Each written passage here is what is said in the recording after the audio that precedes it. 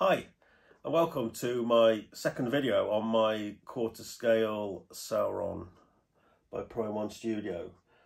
I wanted to do a second video on this because I wanted to do something with a little bit more in-depth look at him and go a little bit closer onto the details. I've got quite a few images that I'd like to share with you that I took when it first arrived. Unfortunately, I didn't do an unboxing video because, to be honest with you, I didn't think I was going to start going down the YouTube route at that point, but as it's turned out I have done. So I've got those photographs, so I'd like to be able to show them to you and talk through you what was, putting this together and the details involved and all the little bits of information that I might not have covered on my first review.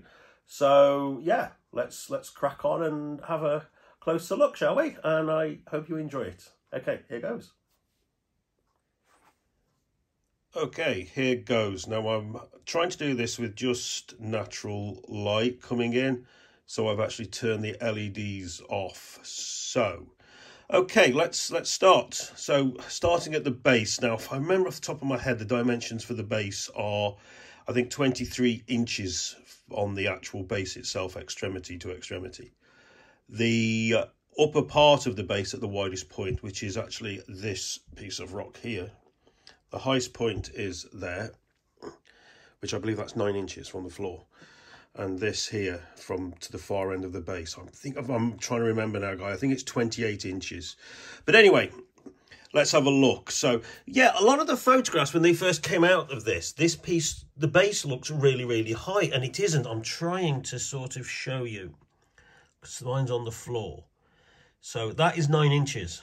I'm pretty sure that's 9 inches, that the highest point of that base. So it's quite deceptive. I personally would want to display this so that you're looking down on it or level with it, not up at it. So I think I've seen pictures of people have had of it like that, and I don't like how it looks because all this paintwork under here, which is all very yellow. But it does look good when you're looking down. Now, some people were on about the lava effect on this and that they didn't like it. Well, each to their own.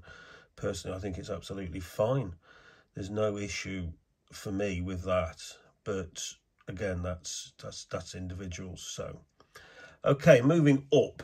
Now, this base really has some incredible details. Now, I'm going to put some images over because I don't really want to be yanking some of these pieces out. I mean, the skulls and everything are incredible. You've then got that Gondorian armor chest piece there.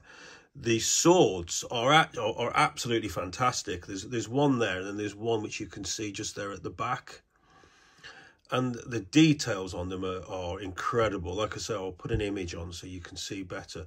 The swords are actually metal, and they've been weathered superbly. I mean, absolutely superb weathering on them.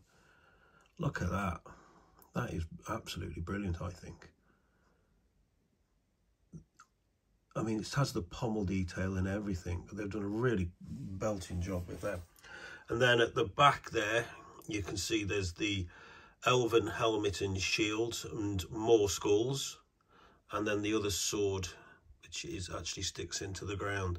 So the detail on this base is incredible. It really is incredible. The only critique I had of the base was the fact that the actual rock work itself is not entirely, but it's fairly universally been painted one colour. I suppose volcanic rock kind of is one colour, but I'd like to have seen maybe a little bit more detailing on the paintwork on the rock itself, I think, because they've gone to so much effort on everything else. I mean, they really, really have. It's superb. So, moving up, we get to the one area that I really was a bit of an issue. That plate you're looking at there, that crotch piece, I suppose, the chainmail hangs off that. Now, I don't know if this is coming out, but that chainmail is double-breasted, exactly as it is on the film. Exactly as it is on the film. The front chainmail was 2 layers, and they picked up on that and they got it spot on. Again, some of these comments, people are saying that this isn't accurate to the film. Well, I want someone that's got this statue in front of them, that they own this piece, to come and tell me that, because I've got this piece and I've watched the film back, I've paused it and I've looked and I've compared, and whereas there are minor areas, I suppose you could argue, where it's not bang on, but for me this is 95% there all day long. So those people that are commenting that it's not accurate, tell me where it is, because I can't see it. I've got this piece smack bang here in front of me and I can't see it. But anyway, yeah, going on to this piece, which I did cover on my review, which I don't want to go too far in, but I know a couple of other people who've got this piece have been in touch with me and said that they've had very similar issues. That chainmail connects onto 3 hooks onto the back of that crotch piece. That crotch piece is actually plastic. And that then slots, that then slots up inside, and there's a magnet and a slot that goes in. Now, I put that in without the chainmail on just to check how strong the magnet is, and it's relatively strong. The problem is that chainmail is heavy, guys. It really is heavy. So in the end, I managed to get mine sort of wedged in, and it's, touch wood, it's been okay since I've put it in. It has fell out once, but it hasn't fallen out since. Excuse me. And you think you can just make out there in the background there's chainmail at the back as well. I actually had more trouble with that piece than I did the front one. It's the same issue again, very small hooks on the back and basically an inadequate magnet to hold them.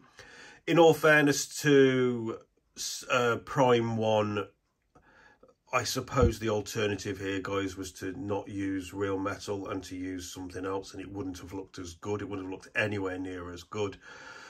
So the trade-off with having the realistic chainmail is it's heavy, and you've got to sort of fiddle with that piece a bit to get it in.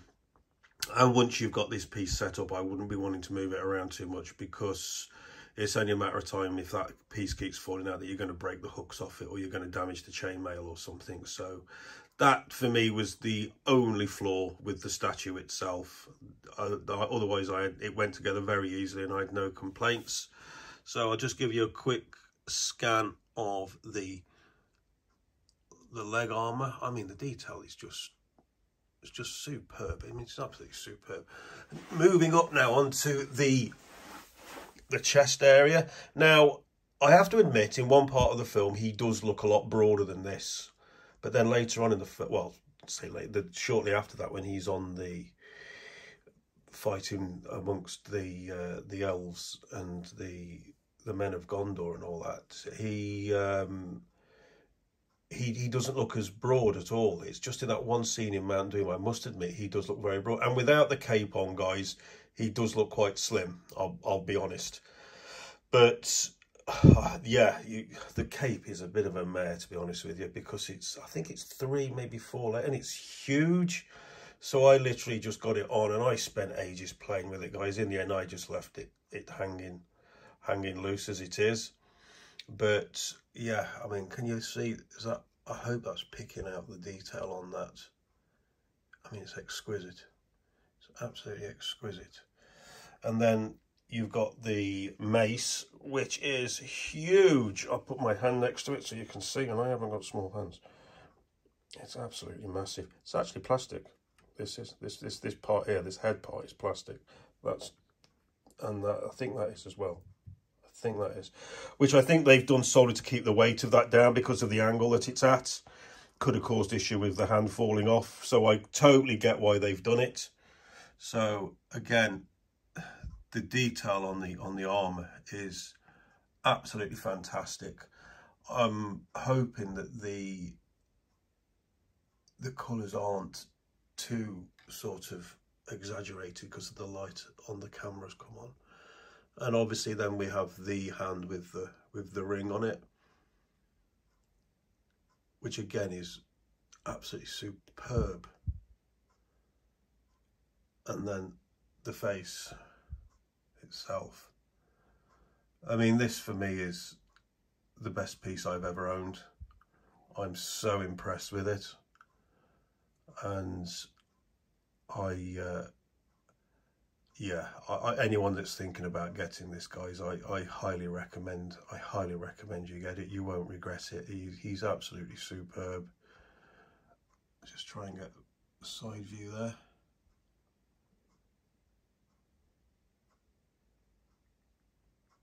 Again, all the upper parts of the armour, all connecting them shoulder parts. The neck piece is separate, the head's separate. All that slots together really easily, no issues at all with it.